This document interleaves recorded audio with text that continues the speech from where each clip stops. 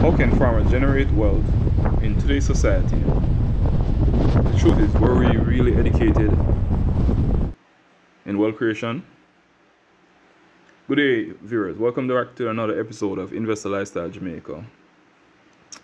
Our quote of the day is from Rick Ross that states, "The amount of persons you bless, that's how you measure success." Firstly, by doing raw material production, our primary production is highly risky. Only a small amount of persons are wealthy in that area.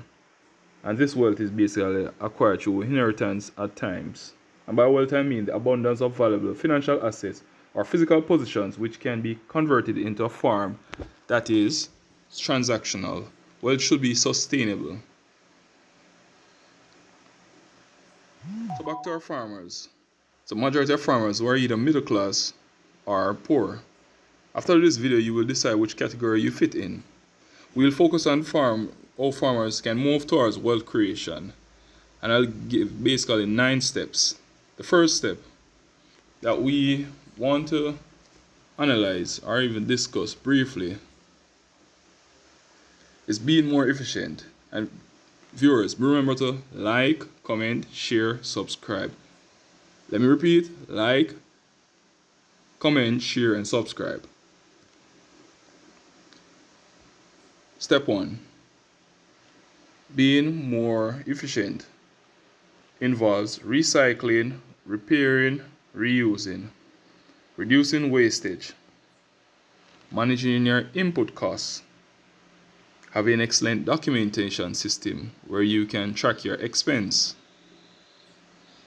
So being more efficient is the first stage for anyone that wants to become successful.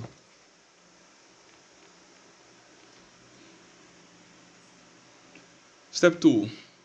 Creating value-added products. The various value-added products are areas that you can add value to your farm, such as manufacturing, distribution, and sales, tourism, other events. So creating value-added, it's a way that we can use to generate wealth on our farm. Manufacturing of goods and services involve the processing of goods from raw material stage to finished stage with longer shelf life, example, using waste from livestock to convert into compost or potting mix, or by using the tomato to make tomato juice, which can make the Bloody Mary cocktail. And these tomato juice can be used in the hospital for sick persons in the infirmaries, or in the golden age home, and similarly we have blood on the market that can be exported to nearby countries such as Haiti. Fruits from different trees and crops can make essential oil that makes soap for the beauty industry. Annually, we have a lot of wastage in terms of cassava, sweet potato. Those can be used as animal feed. So these are things that farmers can get in. And they are low-hanging fruits because persons can start within the homes, just as the cottage industry. And the cottage industry situation is great right now due to the fact there's a pandemic where you can use a few persons, such as families, to work in a house. Even though it has a disadvantage as compared to the larger factories that are mechanized. But the cottage industry is an area to just start. So we're looking at ways you can start small and you can scale up to realize wealth creation. You can do wealth creation for future generation. It's all about investing now, making sacrifice now for future gains. The next area is distribution, storage, and sales. This is one of the best ways to generate wealth, to lower risk, and it has lower risk factors. So a person with better or lower risk tolerance can get in this area. But this area is basically you buy, you store, you sell. Quite easy. Check out Amazon, Alibaba. Those are some of the companies that does distribution. Misfit is a new US company that worth $1 billion US. So farmers can move goods locally and overseas. So you can start buying products from farmers and moving those goods. Then eventually you can scale up to an exporter. The key thing into becoming successful in distribution and sales is to be fair and honest with purses. You can judge an individual by his principles. So that sound character comes into play. The next on the list is creating agritourism linkages and events. So basically a creation of an agritourism theme park or sport complex with golf course, shooting range, horseback riding. These can have concepts such as fishing on the farm, swimming on the farm, hiking on the farm, camping on the farm. So it gives the visitors an area that they can come on the farm, wine and dine, eat, participate with the available food that's there. That's something that farmers can explore. And as I said, the key thing is starting small. So agritourism, linkages, and events. Another area for persons to tap in.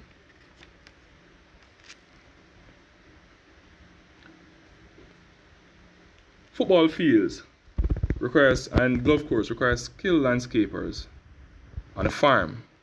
And I'm going to follow up with that area soon, because that's an area that has not been taught or preached wide enough in the agriculture sector. Floriculture, turf management, horticulture, and landscaping.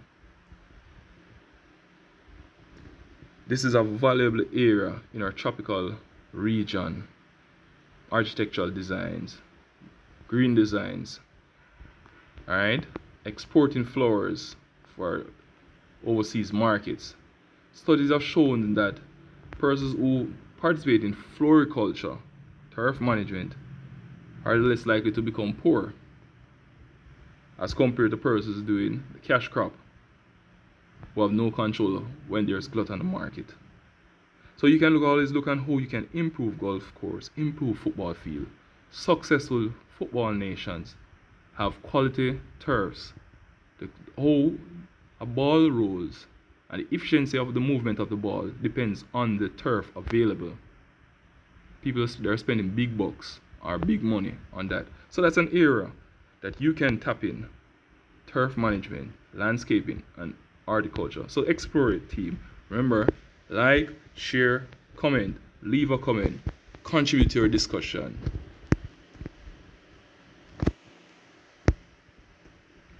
Our fourth area we'll be looking at is nutraceutical. The good book states the plants or the herbs are for the healing of the nation, and there is a plant that can heal every and any sickness or ailment. Believe you me, we have the remedy for it. So this area is an area where farmers can get in. You can start small as well and look back on some of those medicinal plants that can help us to have a healthier and a wealthier society.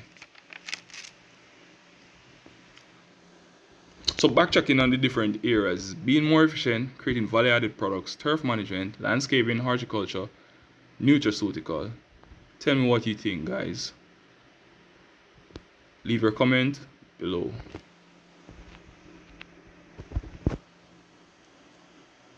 The next area we will look at is a area that I love. Innovate or die. So innovation and creation. In creating new items that can solve everyday agriculture problems, such as creating of a pesticide to deal with adverse pests or economically important pests. Creating of agriculture items that can aid crop development. Creation of machine that can enhance labor or reduce labor costs, because labor cost is very high. Labor costs along with chemical inputs can run you 60 to 80% of your farm budget, which is extremely high for third world countries. So innovation and creation is needed. So look in apiculture. This involves bee production and the value added aspect in apiculture. It is tolerant just as open field, However, the value-added component is in great demand. But it's a area to be explored.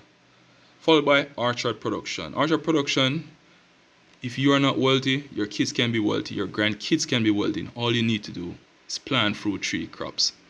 Plant fruit tree crop. And an acre fruit tree requires almost 30 to 50 plants on an acre. So you can plant it for your grandkids, that they will always have something to live off. Agriculture cooperatives. This area is unique in a way, but it's like a bank and a financial club, which would help farmers with crop insurance, help with capital startup. Farmers can use that system like a round robin or partner where they can throw their money and have a draw that can provide needed capital to inject in their business to give them a good start. So, but remember, people, please leave your comments below. As farmers, we need bargain power. If you are united, you have better bargain power.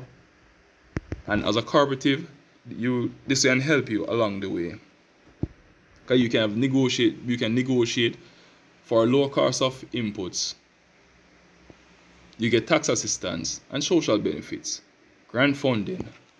It's a critical area in terms of to develop the skill to write for grant funds and get low interest loans from banks, commercial banks. All you need is basically a good business plan and an off-take contract, which can show the banks that they should invest in your business idea. Finally, before I leave, I want to encourage all persons. Diversification. Variety is the spice of life. Diversify your portfolio. Agriculture is high risk. Do something that's low risk as well, that you can fall back on rainy days, the hurricane seasons.